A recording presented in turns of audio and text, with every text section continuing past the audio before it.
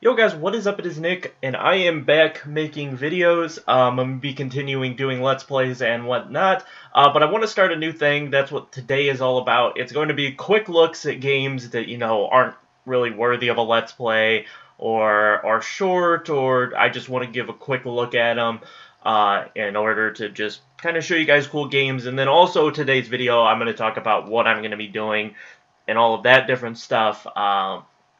Because tomorrow is technically when I wanted to come back and start doing videos, but I'm going to do it today with this video, just a short little quick look at this, probably be 20 minutes, which is, I think I'm just going to call this a quick look at. That's going to be the series, and then it'll have ... because for the playlist, because then it'll be whatever the game is. Okay, enough about that. But what game we are looking at today is called Gems of War. It is free on the Xbox One. And it does have in-app purchases, like you would expect with a free-to-play game. It follows kind of the motto. I'll explain it more when you get into the gameplay. But it has this daily bonus stuff, kind of like apps similar to this and stuff like that. It gives you daily bonuses and all of that stuff. As well as, guild bonuses and all of this different stuff. Also, this is a great game for achievement hunting, if you're into that like I am.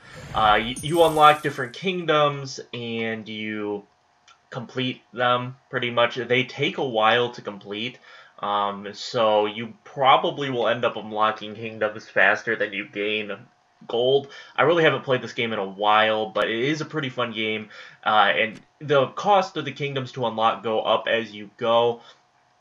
And then I'll show you guys a quick look at the achievements here. I'm not gonna probably 1000% this because it's fun, but you really have to get into it for it to be really fun. But you can see one kingdom away from that. Unlock 50 different troops. I'm pretty close to that. And then the level ones. Level 100 would take forever. Master any challenge by gaining 5 stars. I'll show you that. I already did that. It just won't give me the achievement.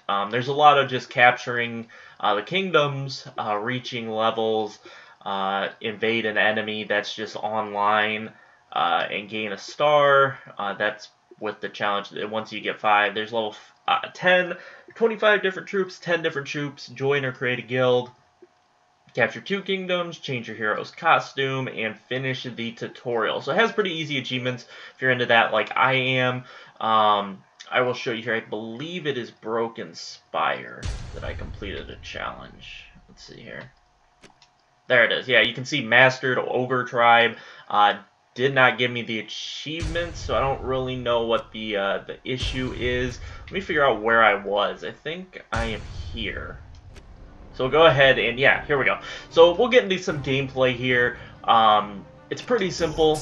If we can hop into this. I wish you could turn the vibration off on these stupid Xbox One controllers. Why it doesn't let you? You get a 4...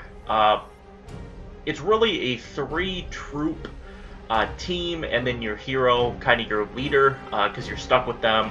I have a black dagger as my weapon, but we'll get into more of that as I explain it here. You can scout. I guess I'll go ahead and scout just to show you guys what it's all about.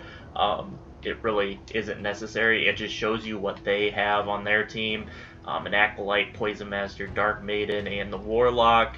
Nothing really to be gained. You can look at what cards they are, I guess, but that's about it. They're pretty strong, but I should be able to handle. I'll probably lose here just because I'm making a video, but I'll try to explain this to the best of my ability and just give you guys the look here. Okay, so you tend to always go first. And so if you look at this, these 3 skulls will do an attack, and you can see the crossed. It follows the motto kind of Hearthstone. If you look at how it's set up with the attack, health, and shields, it follows kind of that mantra, but not entirely. So these do the damage, just straight up attacks. But if you collect these, the elemental things here, I'll do this one, because if you get 4 in a row, you get an extra turn, which is huge in this, especially with these. You can try to set it up so that you can get that, and as you can see with that, you can see a 4 out of 16 for my Ogre king at the top, or whatever, his Goblin King, or whatever the heck his name is. At the top, you can see the 4 out of 16. That is the elements, different things. You can see my hero down at the bottom is 3 out of 8. Once you fill those up, you get to use their special ability, which we will get into a little bit later here. But let me go ahead and do this so you guys can see the damage. So there, my hero, or it always attacks with your lead off person, and so you have to keep an eye on that, and you have to figure out damage, but this is going to deal some significant damage to me. Okay, never mind. For some reason, the computer's AI is stupid sometimes, and they won't use these, for whatever reason the game has for that, but go ahead and just use it again. You can see that the computers, you'll see here, unearth secrets, it's going to turn a lot of those into black mana crystal, or whatever they want to call them in this game, mana circles, but it turns them all into that, and then it allows them to get extra turns, allows them to take apart different, it gets that, what am I trying to say, it gets them different of the elemental things that they need for others, because it will eliminate a lot of the ones, and then when it eliminates it, this is hard to explain now that I'm here trying to explain it, but it'll eliminate a bunch because the blacks will be in 3s or 4 or 5 pairs, so then it'll reset the board almost, and that tends to drop, you know, like the sun here, it'll drop 3 of those in a row, and that's what pretty much happened. That's why I got that attack. Well, let's go ahead and keep on going here. You got to kind of keep in mind which one of your troops you want to get their ability. I want to get Athena's, so I need to be using the sun, and I believe that's the moon, the crescent moon. And so, for some reason, whenever I play now, I have that Spider Queen in the 3rd spot. They always try to get rid of her. Her ability is not that good in my opinion. It's not really the ability that I want to use. So I don't even mess with it. I just let them kill her. Even though she is pretty helpful, not really exactly, I don't need her to win. I really just need Athena, and then I need my Goblin King to soak up damage. That's really what he's for at the top. But you saw there a little bit of a quick and easy streak of 4 in a row. It really lets you get some of your stuff. If you go ahead and you click, let me see here, what button is it? What button is it? There we go. You hold left bumper, and then you click on which character you want. You see X, Y, and A. I forgot which button it was. And you can see Black Dagger is my special ability. It deals 7 damage to the last enemy.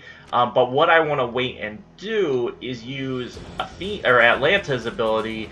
Deals 5 damage to all enemies. So I want to get rid of their shields before I go in with the stronger attacks. But let's see here. I got to use this. It's not actually that beneficial to me to kill that, because as soon as I get Atlanta's ability, I would have been able to kill him anyway. That's kind of the strategic part of this game, is trying to figure out when to actually just take the damage, opposed to actually, what am I trying to say? To actually take the damage instead of dealing it. Sometimes it actually is more beneficial to just take a hit, especially when you have a wall as your lead like I do. But it's always alright to just deal the damage, not take any. There are different ways I figured out to play this, but it all tends to just yield the same result. So I've got my first one. He's gonna take some damage for the first time. I finally dealt some damage to someone. So Goblin Feast, gain 5 life and remove all green gems from the board, or to boost the effect. Summon a level 3 goblin. So I'll show you guys how this works. Go ahead and cast it, Goblin Feast, and it's going to give me another troop, a new troop, to replace the one that I've lost. If you don't have an empty troop spot, it actually won't summon anything, and you can see how much it bumped up my health up to 22, creating like the ultimate wall, essentially. So you have to keep kind of that in mind. It follows kind of the same as any game where, you know, you put something up as like a wall, extra health. It's set to be a tank type character, and so in this game, it really helps with the gameplay. Makes it a lot easier. I actually got that from spending. I spent like whatever it was, like $2 to buy a. I'll show you the different things you can buy, but to buy gems in order to open, or buy keys in order to open up some chests. I'll show you guys that in just a minute. I lost totally where I wanted to go. I thought I saw a 4. I guess not. Okay. I'm going to go ahead and use this Rain of Arrows, which is definitely my favorite and best ability that I have through all of them, is to deal the 5 damage to everybody, because that's a ton of damage. That's 20 damage. I've yet to find really anything that rivals that does nearly the damage.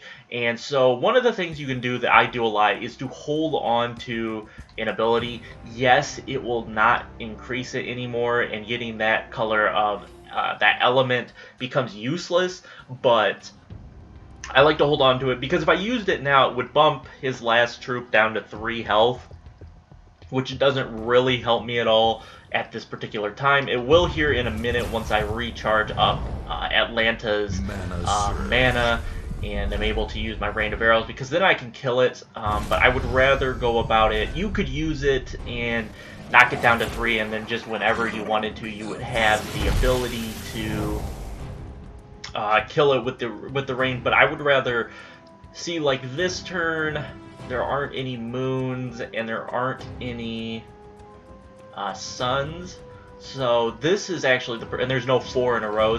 So this is the perfect time, in my opinion, to actually use this. I know I was talking about saving it, but if you use it on those turns where there's nothing there for you and you're not going to really get a benefit from it, I find that to be, if you want to use it a little bit early, your best bet. So there's a 4 here. Go ahead and take it. Just pretty much so they can't have it. It did get my Goblin. See, the Goblin King, the ability allows you to just keep your health up. If you can keep getting the different things that you need to get his mana up, it actually ends up working really well. As you can see, he's still got 19 health. He's still being a tank out there, and so I haven't had to worry about losing my 2 major ones, which are the 2 major ones are my hero and Atlanta. They're my keys to actually, you know, winning this. Venom Flask, I would assume, yeah, does damage, and then it gives, okay. Some of these abilities you don't see very often, so you're not going to be able to like memorize all of them unless you play this game like 24/7. But the abilities tend to be the same. A lot of them just have a different element that they use, or they get rid of on the board, or whatever. They all tend to be generally the same, and I just set them up for a 4 that the computer didn't take. Okay. Oh, there's the 4, and then there's that one down. I really wish that would have fell differently, because it was essentially a waste. Let's see here. I'm not seeing anything that benefits me, so I have to just take... Oh, that was stupid. That was stupid. You can see why that was stupid, because I set them up for the easy 3 skulls for the damage, so that was a bad mistake on my part. Let's see, I think this will work. Yeah, that's where I wanted to drop that. But this game is just kind of a lot of trials over and over again, just to figure out how you want to play it. And you can see here, before they couldn't even kill my Goblin King before I got the chance to heal it up again. But it is poisoned, so it is going to die here relatively quickly in the next couple of turns. You gotta look at this, because I don't want to move this here and eliminate the line, because then you can see it would line them up for a 3. This would fall down 1, so it wouldn't be a 4, but it would line them up for a 3 to deal damage, and I don't want to do that. I don't like any of my moves. I guess I'll just take this up at the top and get Atlanta full. Sometimes you wanna play defense on this more. See, that didn't even help me. You could play defense as much as you want, but ultimately sometimes it's not, but that's going to secure the win as long... Oh, it gave me an extra turn.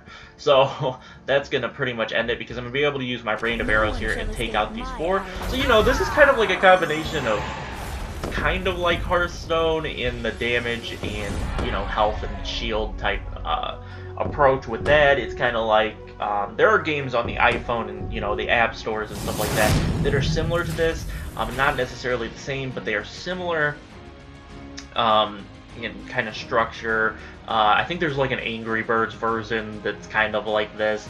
And then there's different, you know, there's Candy Crush and all of that different stuff that deals with the gems and putting them into the right order in order to just complete it. It's a lot more simple than this because there's no battling.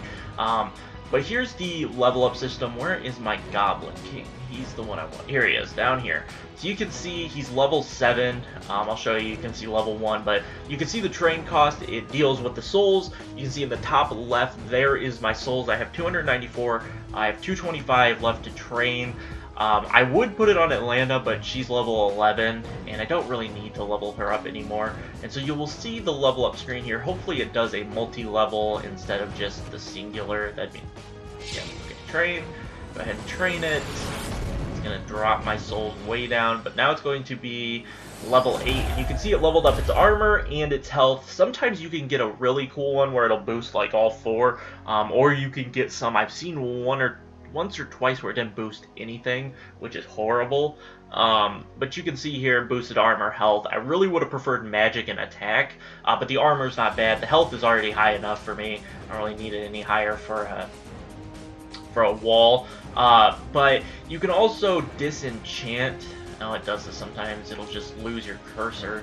Okay, and so you can disenchant here for 5. You can disenchant all your extra troops, all extra copies of this troop, or just a singular troop that you want to disenchant. That gets you souls. Usually pretty the quickest way to get there. And then here we go is the keys. You can buy an iron key, which is kind of just the basic free-to-play way to do it. And then there are magic keys. We'll visit the shop real quick so I can show you guys here. Handful of gems. You can buy the mother load of gems for $100. I think all I did was buy like this one, the stack of gems, because $5, even though it's a free-to-play game, my Xbox games, I assume I'm going to pay money, so $5 on this game was not bad. But you can see here, keys. I think I bought the 3 magic keys, but you can just spend $2 and get 1 magic key, or you can get 40 magic keys for $450. You can also buy gold if you want to. You can buy, these are costumes. They apply different bonuses to your character. Obviously, most expensive one is Dragon Armor, also the Celestial Armor. They actually do have support for this game. They have been keeping it up. They have different events that go on and whatnot, so keep that in mind. There is some different stuff like that. The Celestial Armor, I believe, is new. I don't remember seeing that the last time I looked at these, but there are some cool armors that you get. Souls. You can buy different souls with the gems, which is probably the best way to spend the gems, to be honest. They also have these limited time bundles that you can buy. They're pretty expensive, but when you first start out, I think that's the one I bought. There's one when you first start out that's $5, and it gives you a bunch of gems, it gives you a bunch of souls and gold, and it gives you an armor, or yeah, it gives you an armor set, and so you get it's kind of like a beginner's pack, and that's the one I would suggest that you buy. It disappears after you buy it once, which makes sense, but that's the one that, you know, I would suggest you buy. Then there are rewards. These are just different. You get glory. You can see I have 70 glory. I have enough to get the Grave Knight if I wanted to, but he actually is not that good. But you get those for different things. Your village, your different kingdoms, some of them will bring you glory and souls and whatnot, and then sometimes you can get it from doing different things. You cannot buy it, as far as I know, so you have to actually earn it and get it that way. But then you can see I could redeem 10 for 40 souls, or this Withering Touch, which is 110, deal 4 true damage to the first enemy, gain 4 life, and drain the enemy's mana. That actually is really good. The best ones are the ones where you get to choose which one you drain the mana, which is what my Spider Queen, or whatever her name is, that's the one that's her ability, is I can choose which one to drain, but they always focus her no matter where I put her in my position, so she tends not to make it. So I usually don't even get to use her ability. There's a guild area. I just created this guild to get the achievement. There's nothing I really do with this guild. There's not like there's anybody in it or anything. And then there's PvP. PvP is essentially just exactly what you think it is. You just play against another person. I don't even know if you play against another person more than you just play against someone else's setup or troops or whatnot. But as you can see, this game is extremely long, and for free, it actually is an extremely long game. So it's actually pretty worth it. You can see I completed Broken Spire and Adana. That probably took me 4 or 5 hours, and I would assume the farther you get out here, the harder it is, the more you're gonna lose, and the more how longer it will take you. So we'll go ahead and go over here to Gulvania just to see what it is. And see, the village of Galvania were dim and empty until I came face to face with Avina. Don't come any closer. I don't care who you are. You're not going to stop me. You're not one of them. Best draw your weapon. Then here they come. Okay, so it'll set you up like this, and then once you complete it, you'll roll on to like the next set of these. They're pretty long, and then at the end, once you finish one of these campaigns, you actually get a troop card, usually represented by whoever it is that kind of leads you through it, but not always. This one happens. I would assume, because I think I've seen her before. I'm pretty sure you get her as your reward for completing this campaign. Can't be sure, but let's go ahead and battle. There's no real point in scouting. It's just a waste of 50, in my opinion. So I wouldn't suggest doing that. But I think this will be the last little battle for the video. You can see that it actually takes decently long. Now, granted, I've been explaining how to play this game, so it's taking a little bit longer than normal to play one. But this is just going to be straight. I'm just going to straight just play. I'm not going to explain much. I thought I did a decent job explaining originally, but this is probably one of the best starts that you could ever hope for on Gems of War. Is the one I just got, and it's going to continue because I keep getting extra turns. So this is about, I would say this is the best start that you can even ask for, realistically. So what I'm going to do here is I'm going to get the triple. I'm going to get 2 triples out of this. I'm going to move this black one over, and then it's going to drop it down and get me to that one. So I think that's probably the best bet I had here. So I'll go ahead and do that. And I'll finally end my turn with 2 full troops. So I'm going to go ahead and use this, which is going to kill one of those. It's going to kill the front guy and weaken the armor. And so I'll show you guys Spider Queen's ability here before she dies. It is Spider Queen. Okay, reduce an enemy's armor by 3 and then drain their mana. It is a pretty good ability because you can pick which one you want. It also allows you to deal damage to the armor, which helps, but it's useless once the armor is all gone. I probably should switch her out for a different character or for a different troop, but at this time she's what I'm rolling with. Not really any other troops that I'm too into, because you really don't get to use all 4 of your abilities, and the way it's set up, you know, with Goblin King and Atlanta really being the 2 that I want to use the most, there's really no real point to get rid of Spider Queen at this point in time. Alright, yeah, I'm gonna go ahead and use this. I set up the 4. Alright, what does his ability... Oh my gosh, all the abilities are set up. And that's not good. Okay. Actually, that didn't... Actually, nothing bad happened there, so that's good. I want to get Atlanta's ability up one more time before he's able to kill her, probably. So, we'll go ahead and start out with working on that. But the 4 in a row is so crazy. Sometimes you can get on streaks like I did at the beginning. I've gotten on longer than that in the middle of the game. You can kind of set it up, and then, you know, you can kind of judge on when the computer is going to tend to use their abilities and when they're not. I'm going to go ahead and take these crescents, get Atlanta closer to her ability. Take the 4 in a row. Okay. Is there any 4 in a rows on the board? I don't think so. No. So let's go ahead and take this. Get Atlanta able to use her ability. Was she able to use her ability before and I wasn't paying any attention? I think she was. Okay, but oh well. Let's go ahead and use this. Knock him down. Now all I have to do is get 3 skulls in a row and look for water, and this game should be over. See, that's a good ability. That one drops my attack. Which, since when you line up 3 skulls, is always used by your first troop. If you can drop the enemy's troop to 0, which you can, it actually helps you a ton, because then you don't have to worry about, you can let 3 skulls get in a row. It's not going to hurt you. It's not going to damage you, and so actually tends to be actually a really good strat.